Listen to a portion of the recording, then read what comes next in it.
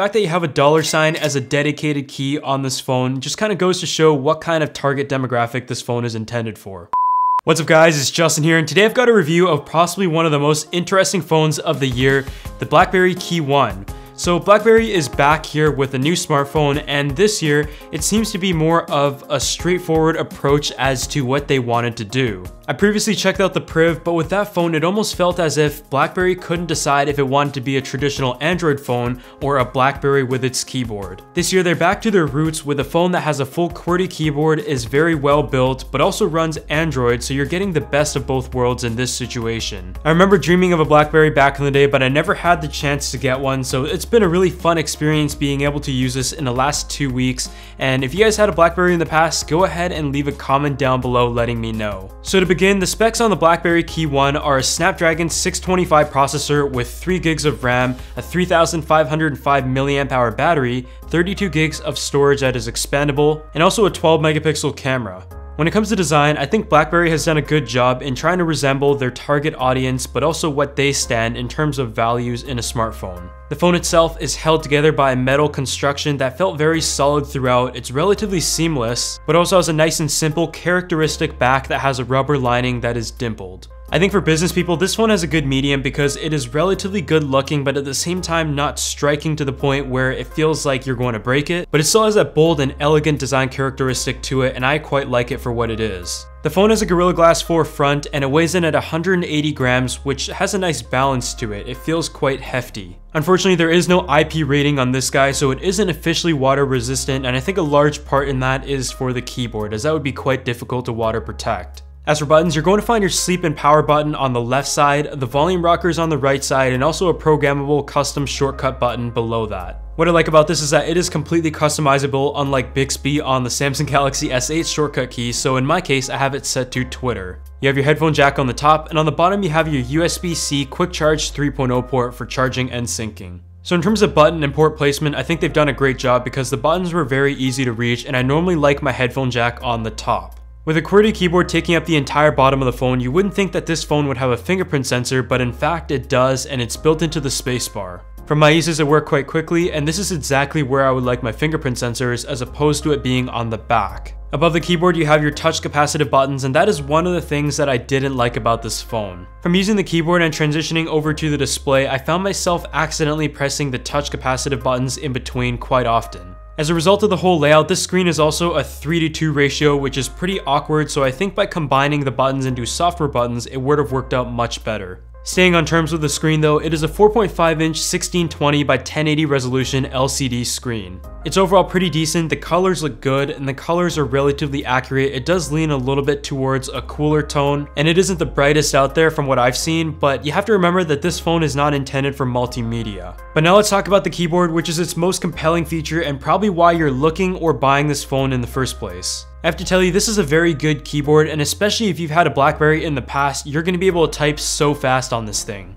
It took me a couple days to get used to, but overall I was able to type relatively fast, though I will admit I'm still faster on a touchscreen keyboard. The keys are much improved from the ones that you found on the BlackBerry Priv last year, so that is a really good sign. The keyboard also has some features such as a backlight that is built in, so if you're typing in the dark, that works out very nicely. It also serves as a trackpad, so just from gliding your hand along the keyboard, you can scroll through your Twitter feed, your Facebook feed, notes, and stuff like that. Despite it being very useful and accurate for the most part, I would have liked to see a better palm rejection, perhaps not having the sensor activated on the outermost keys, because a lot of times if I was holding the phone, I found myself accidentally resting my finger along the side of the key, making the trackpad function kind of inconsistent when I was trying to scroll. Similar to the dedicated shortcut button found below the volume rockers, you can also set certain keys as shortcuts by holding them for a few seconds, and they're completely customizable. When it comes to the software, this ships with Android 7.1 Nougat, and it is for the most part like stock Android, but it does have a bit of a BlackBerry skin to it. Even on pre-production software for the most part of my usage, it was actually quite reliable, but I did just get an update a couple days ago, so I decided to wait on my review just so I can give you a better impression of the experience. This phone does come shipped with a lot of BlackBerry apps, including BlackBerry Hub, which puts all of your notifications in one place if that's what you would like. And unlike last year, I think BlackBerry Hub works very nicely, but it's something that I just haven't found myself using that much. Additionally, some other software things you're going to find on this include JTech by BlackBerry, which kind of walks you through the security experience of this phone and how to optimize it. Whether it comes to data encryption, your screen lock, your apps and permissions, device hardware, operating system, and it just tries to give you a security score for how you set up your phone. Once again, for business people, this is something that could be important to you. On paper, the Snapdragon 625 processor might be a bit unappealing, but this phone also doesn't come in at a flagship price, so that's something you're going to have to keep in mind. Referencing that to the stutters that I noticed, I don't think it has anything to do with the processor whatsoever because the Snapdragon 625 is still more than capable, but instead, the software just needs a bit of a tune-up. Otherwise, it's Android 7.1, the interface is great, and I don't think anyone is going to have any complaints of the software, so a great job by BlackBerry for that. But onto the camera, this is one of the pleasant surprises of this phone. You've got a 12 megapixel Sony IMX378 sensor with an f2.0 aperture, which is the same one as the Google Pixel, which had me very excited. The Pixel, in my opinion, has the best camera on the market, and it's just crazy how this phone, at this price point especially, has that. You can also record 4K video, and on the front you have an 8 megapixel front-facing camera. So looking at the photos, I can tell you that this definitely has a characteristic of the Google Pixel. The dynamic range is impressive, perhaps the best that I've ever seen on a smartphone, of course aligned with the Google Pixel. Additionally, the camera was also sharp, did a very good job in balancing colors, and the way it judged lighting was very reliable, which is what contributes to the good dynamic range. For photos, it still has a punch to it, but it doesn't have that over-processed look that I'm personally not a big fan of. The low light performance for photos was also top notch. As for the front-facing camera, it was nothing impressive in my opinion. 4K video recording was solid, but I found that the colors were a bit oversaturated and had an over-processed look to it, but despite that, it was still sharp and pretty good looking. One thing that I noticed though is that the stabilization on the camera isn't that great. But generally speaking, the photo results from the BlackBerry KEYone were impressive, and I'm very happy to see that. With a 3505 mAh battery, a less than 1080p display, and a Snapdragon 625 processor, I expected the battery life to be impressive, and it was. I had this phone with my second SIM in it for about 2 weeks, and I was able to easily get about 5 to 6 hours of screen on time every single day. This is really good to see, especially with this phone being geared towards those who communicate a lot. So whether you're tweeting, sending emails, text messages, or calling, those are things that take up quite a bit of battery, so it's good that you can get through an entire day. You've also got Quick Charge 3.0, so you can top this thing off at any time during the day very quickly.